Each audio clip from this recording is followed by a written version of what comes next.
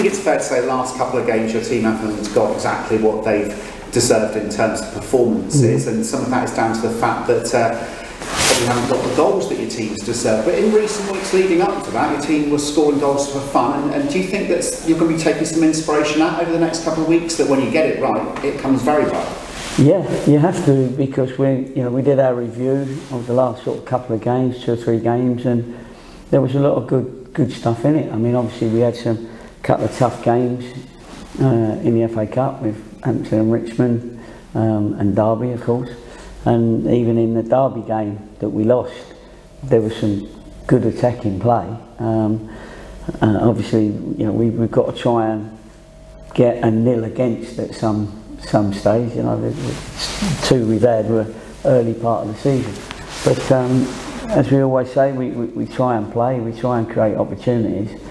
And when we see that we've had a lot more opportunities than the opposition, then we know we're doing something right. And obviously we have to defend as a team the same as we attack as a team.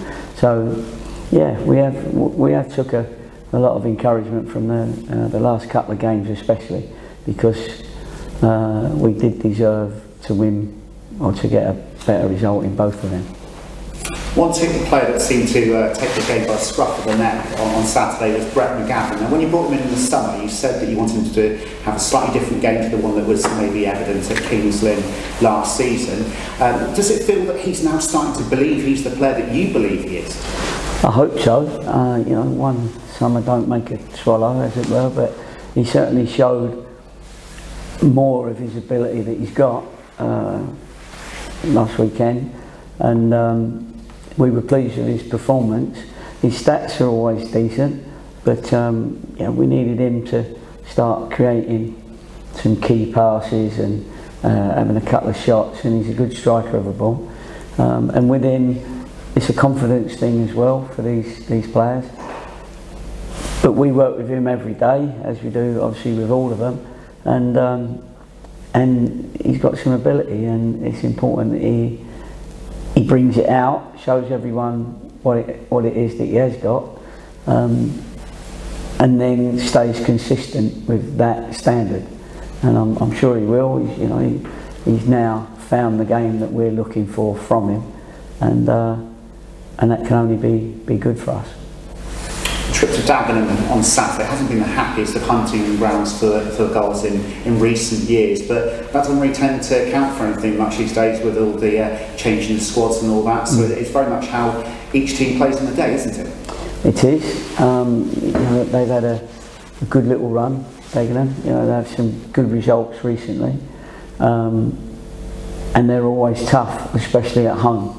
They're very strong at home, and we have to. We've had and will have a good look at them, and we'll pick the team available to us, and hopefully that we can create probably more chances than we had when we played them away last season. And as you say, then it's all on the day. Players have got to turn up. Players have got to look forward to it.